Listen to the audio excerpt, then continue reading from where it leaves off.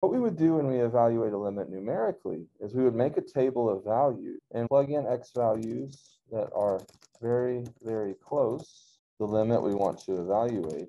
See if there is a trend in the outputs. The ones we were going to look at then are ones where we can't do algebra.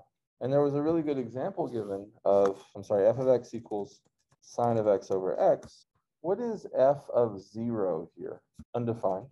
We have a divide by 0 problem, so I can't actually plug in 0 for x because, as you said, there's a divide by 0 error. If you look at the graph, thinking about limits in terms of graphs, 0, 1 that was open.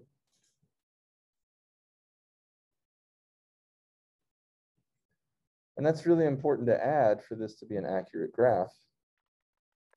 Because if we don't add that in and somebody doesn't have the formula, they would think that f of 0 is equal to 1. What we can do is we can investigate this numerically now by making a table of values. So I insert a table here, and I'm going to make this be f of x sub 1. So what's a number that I could plug in that's close to x equals 0? So when x is equal to 0.1, the output here is 0.998333417. The idea of a limit here is that I'm getting even closer. Can I pick a number that's closer to 0 than 0.1?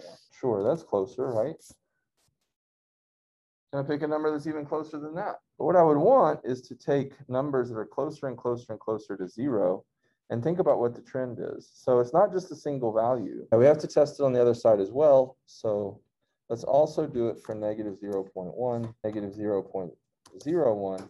And what's important here is the change. As x approached 0, y approached 1.